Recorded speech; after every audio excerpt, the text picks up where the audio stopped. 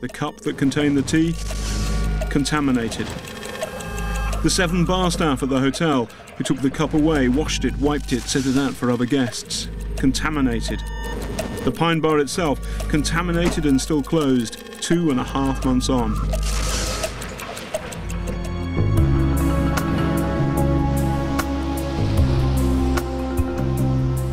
Safe and sound in Moscow, Lugovoy and Kovtun protested their innocence. We sat at the table and talked for 20 or 30 minutes. I'm completely certain, I'm 100% sure, that he didn't order anything and we didn't offer anything to him. But who might have ordered the assassination? Can the trail of polonium help us with that?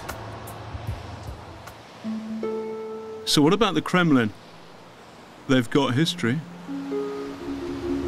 This is the Black Lubyanka, the headquarters of the old KGB.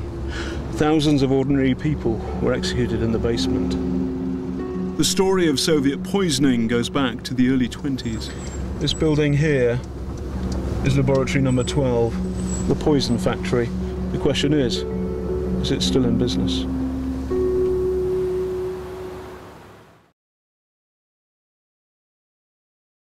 My fear with Charles Leaf was at some point he'll make a decision to kill that woman and child.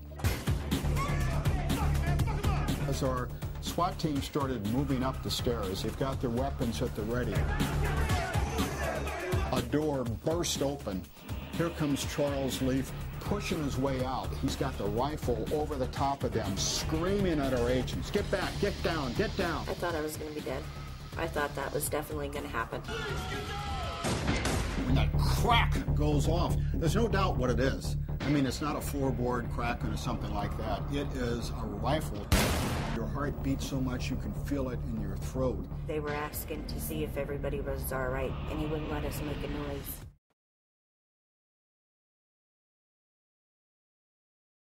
This scientific expedition is not the first. In 1953, renowned Russian geologist Viktor Tverdoklebov was surveying the area for minerals with a group of other scientists when he witnessed a huge animal in the water.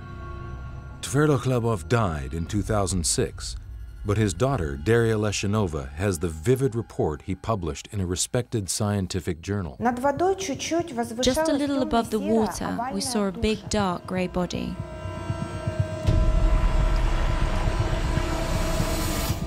On the dark grey background, there were 2 clearly visible light symmetrical spots, similar to an animal's eyes. At first, it moved along the lake, then it moved towards us. Tverdoklebov and the other scientists panic and flee.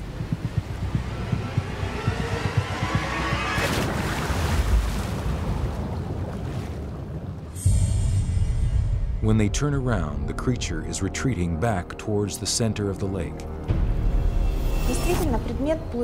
The object was floating quite fast. It was something alive, some kind of an animal.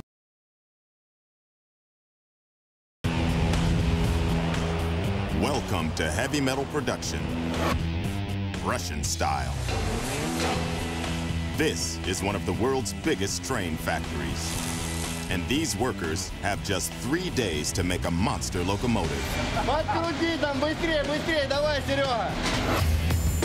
If they don't, the penalty is simple. They don't get paid. And if that wasn't bad enough, Prime Minister Vladimir Putin is about to inspect the factory. But fights are breaking out. Workers are being sent home. And lethal errors are stopping production. In just 3 days, can the Nev's factory pull off a train fit for a prime minister? This is life on the line in the wild, wild east.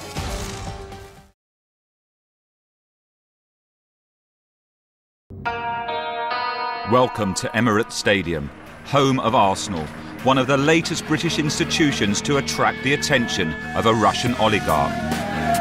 There is a battle going on for control of the club. In 2007, Arsenal was rocked when an elusive Russian billionaire bought a huge stake in the club. His name was Alisher Usmanov. we've come to Moscow to see if we can find further information about Usmanov's past. We met an investigator who spent 6 months trying to discover details about him. Dispatches has learned that she was hired by a company advising the Arsenal board. She'd been to the Uzbek capital Tashkent and tracked down one of Usmanov's jailers.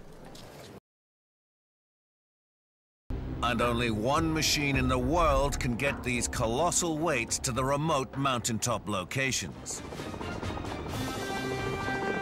Its revolutionary coaxial rotor system was developed in top secret at the height of the Cold War.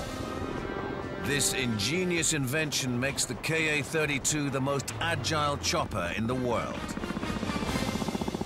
Crew, Commander Vasily Ishchenko. The former army pilot has over 5,000 flying hours to his name. He's one of the most skilled chopper jockeys in Russia. Опасная ситуация все время. В принципе, это то, что мы сейчас делаем, это все опасно. 7 a.m. Today, Vasily's team has to install 3 avalanche cannons on Krasnaya Polyana's most remote peak, the Black Pyramid.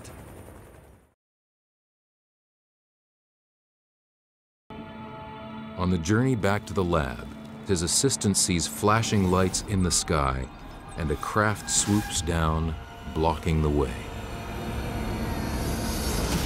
Когда его везли, группа обнаружения, то появились, как говорится, неопознанный летающий объект.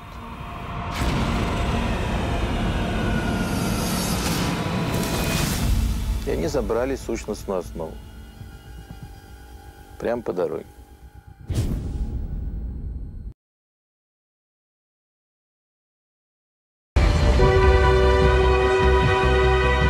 The mine is a kilometre deep, and it's dark, cold, and dangerous.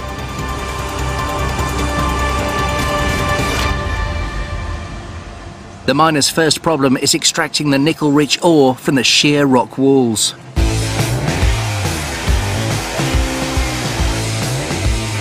Their solution is a water-cooled drill rig and a big bang. The rig bores a 4-metre-long shaft into the rock. Then they bring in the explosives. This is a Russian-made explosive called Gramatol. It's a mixture of fuel oil, saltpeter and TNT. Just 3 of these charges could blow a building to smithereens, as blast technician Evgeny Moiseyev knows all too well. Ну, доля опасности есть всегда и везде. Evgeny and his team carefully insert the charges using a flexible boom. Then they get the hell out of there.